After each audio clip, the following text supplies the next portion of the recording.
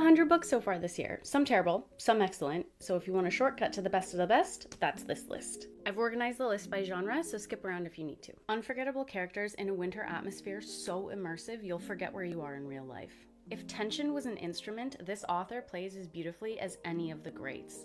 This is Rivals to Lovers done perfectly. The writing style is crisp, the political machinations are everything, and the cast is impressively well defined right from book one. Unputdownable, even though the plot is predictable, and massively entertaining, even though it made me cry.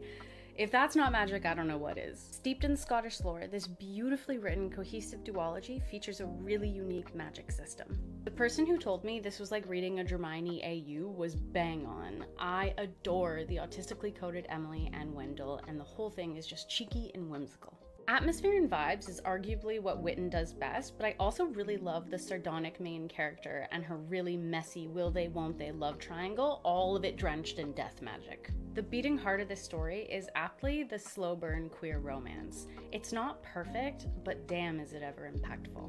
If some days you choose the grump and other days you choose the sunshine, I have good news for you, because in this, you get both.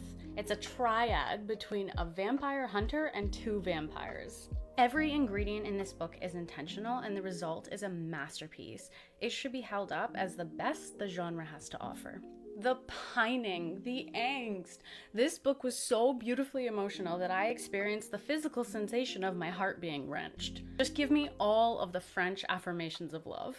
This is my favorite character-driven story of all time.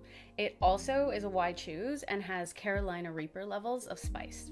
There's so much more that I want to say about this duology, but I will save it for a dedicated video essay. This is that book equivalent of that happy, bubbly feeling you get after drinking a glass of Prosecco. Elliot, I hate everyone but her bloom, sets the new grumpy simp standard. Cute and spicy, this one has a big, diverse cast. Could it have been a little bit shorter and the pacing a little more even? Yeah, but if you listen to the audiobook like I did, a lot of that just naturally gets smoothed out.